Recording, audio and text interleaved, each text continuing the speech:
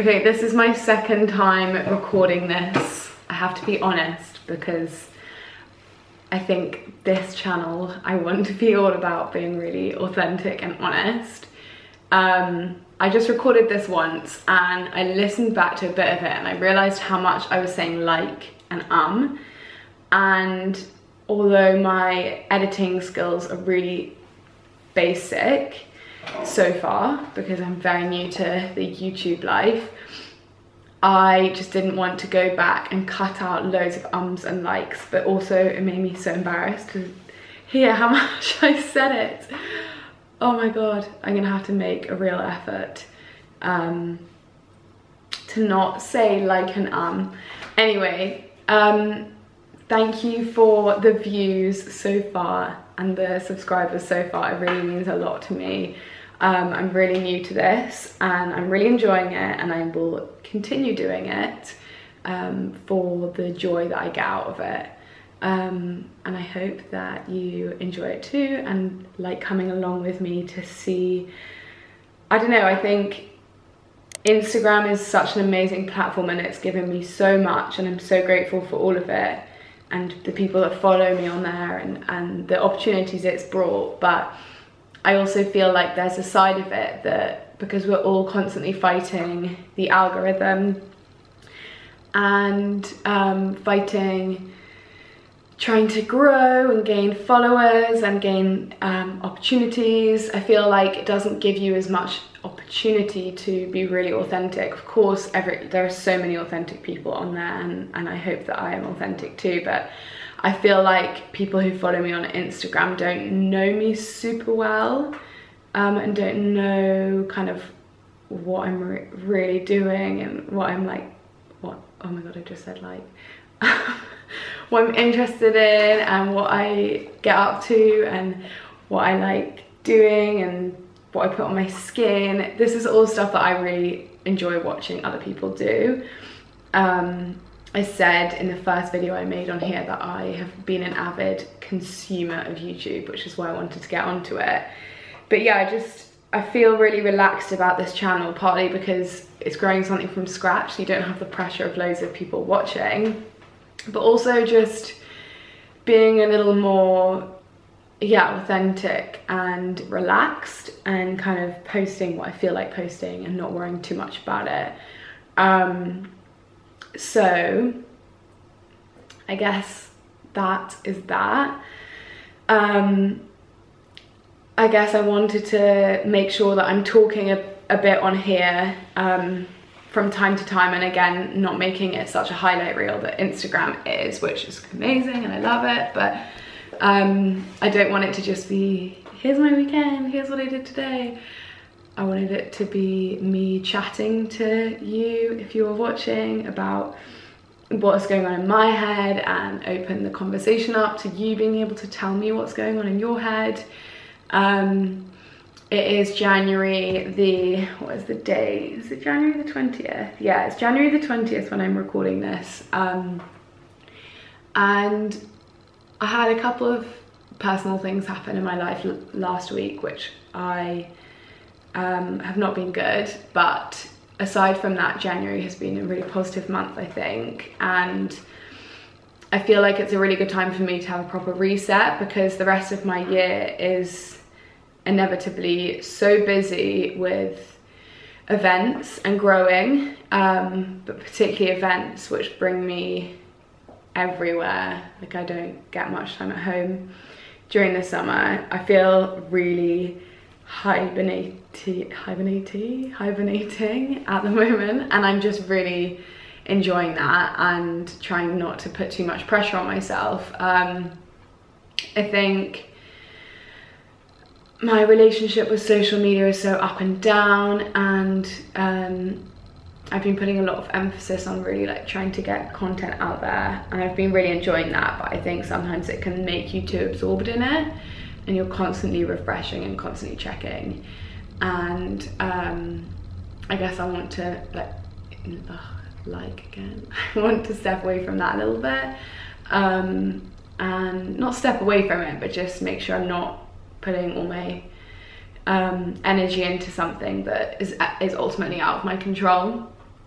But I have lots of really exciting projects that have kind of come up in the last sort of 10 days that just make this year feel like a real step in the right direction. And I feel really lucky to be in a place where I am without sounding, I don't know, but yeah, just feel like a lot of the work that I've put in the last few years is sort of coming into place. And yeah, I mean, I guess January for me is really about getting through it, if I'm completely honest. I find it really hard. I find the darkness really hard, and I find the cold really hard, hence why I'm wearing a beanie. And also I've got a hot water bottle, and also I take the cover off the hot water bottle so that it like feels really, really hot. Anyway, yeah, I have to be warm. I don't do dry January, at least I haven't done before, because I feel like I really need the things that bring little bits of joy into my life, like a glass of wine here or there, or a margarita. And I don't do any health resets, again, because I feel like I need just a bit of everything to really keep me happy. That being said, I eat quite a balanced, healthy diet anyway, so I don't think there's much need for that when you feel like you're eating quite balanced anyway. And yeah, I guess this is just a check-in because it's nice to chat and to, I don't know, maybe provide a little bit of entertainment while you're going about your daily stuff. And yeah, that's basically it. I live in a cottage which is about 10 minutes away from where my parents live in Wales, and some of my family are coming this weekend. So I'm going to film some bits I won't, because it's important to retain some privacy and not point the camera in my family's faces at all times. But yeah, this will be, the clips you see hopefully will just be a bit of an example of a quiet-ish weekend at home for me. It is 4:30 right now. It's 4. I'm going to finish off some work, and I'm leaving for a yoga class with my sister at 4:45. And then I'll take you through the rest. But yeah, thank you for being here, whoever is here, and being along for the ride. Bring my own tequila.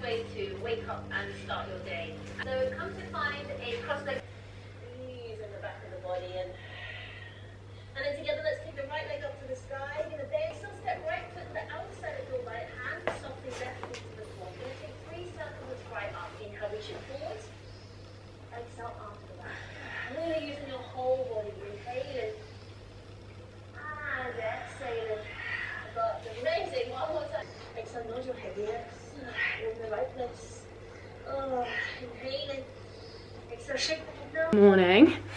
I just finished a 15-minute yoga, which was a short one because I did hot yoga last night, but my days are just better when I do any kind of yoga, so try and do a little bit in the mornings.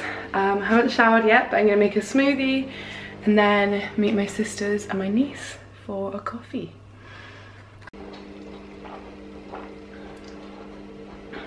It's actually really good.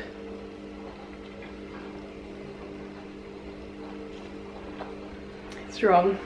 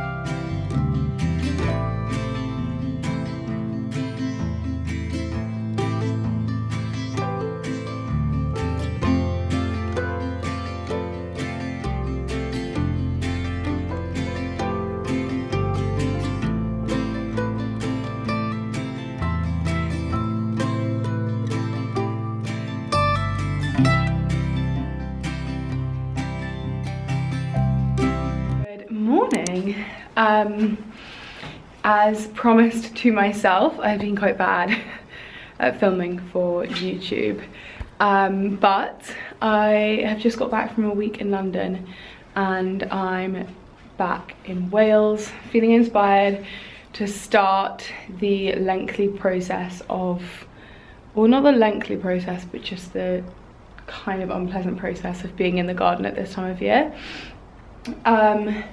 And the first job is to get the greenhouse looking nice and tidy and ready for the growing season. So I'm going to take you through some bits that I'm going to do today, and hopefully it'll be of interest, and I'll see you later. The first thing I'm going to do is clean the glass of the greenhouse, because when it gets dirty, it's just not very good for the plants. It sounds weird, but a lot of the like pests and diseases that affect plants, especially tomato plants, can come from like my gloves. Yeah, come from what's the word I'm looking for? Anyway, it can come from the glass, bacteria in the glass. And since this is quite an old greenhouse, it needs a bit of refreshing every year. Some of the glass is kind of falling apart, but that's a bigger job for another time. But yeah, today the first job, which I've been putting off for weeks, is cleaning the glass. So that's the first thing I'm going to do before I put it off any longer.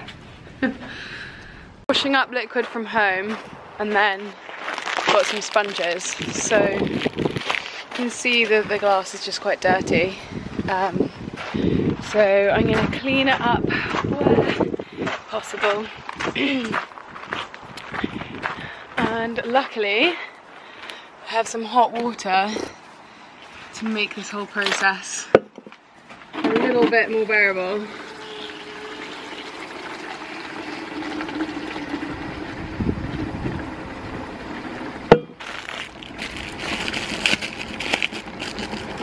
Also, just know I'm gonna get really wet in this process, I'm told, but it's all good.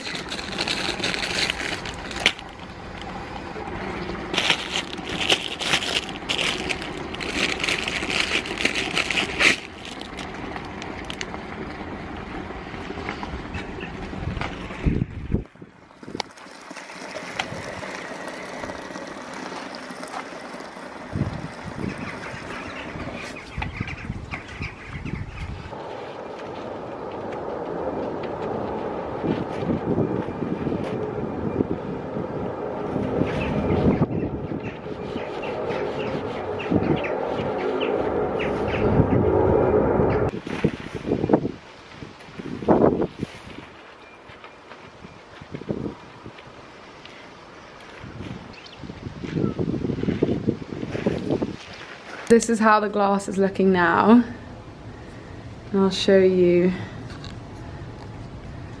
So this is the other side that I haven't done yet. You can see it's got lots of this scuff, dirt, whatever you want to call it. But yeah, it's just a bit mucky. You can see like there. So that will be a later in the week job. But yeah, happy to have got this far.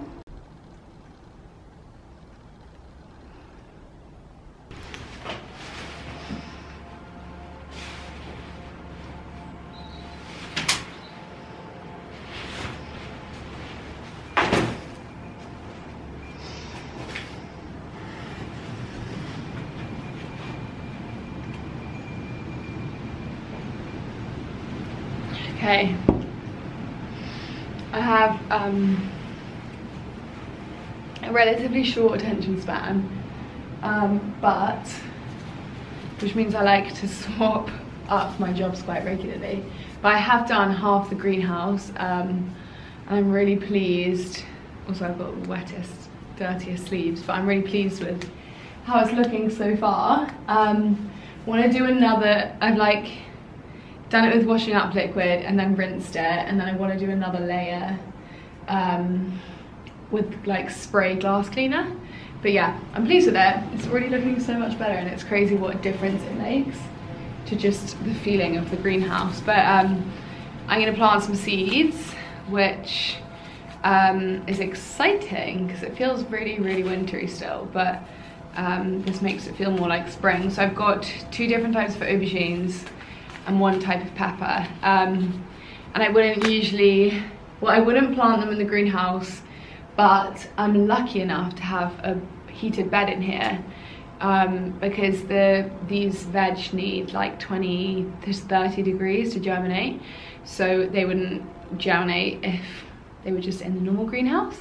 But I'm lucky enough to have a little heated bed. But if you wanted to get started this early, then you could bring the plants into your house and put them on a warm windowsill or something. But yeah, gonna do that.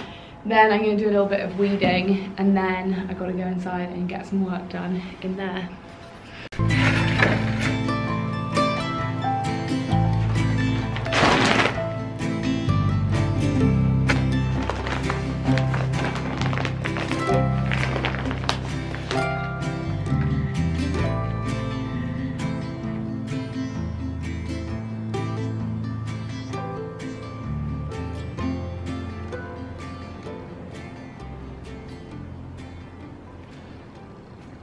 I got some leeks from the garden to have for my lunch. About the only thing that's still growing. I am back in the greenhouse today, cleaning. I actually love this job. I am sure I'm not the only one who loves like cleaning DIY jobs. But I did that side yesterday and I'm doing this side today. I'm doing like 3 rounds because I'm doing washing up liquid and then rinsing the washing up liquid and then I'm going back with glass cleaner. The only thing that's kind of frustrating me is that I'm doing this section, but the roof is equally as dirty and I just don't know how I'm going to access cleaning that.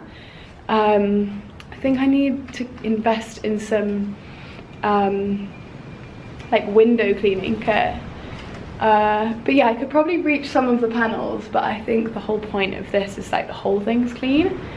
Anyway, it looks a bit nicer. And then I've just been doing some weeding of the beds. My tomatoes will go in here, and then next week I will force myself outside into the patch. And I think like at the end of the summer season it's often quite easy just to leave the veg in there and not deal with it as it gets colder. So at this time of year there's always a bit of a mad rush for spring and getting everything ready. But yeah, I will keep you updated.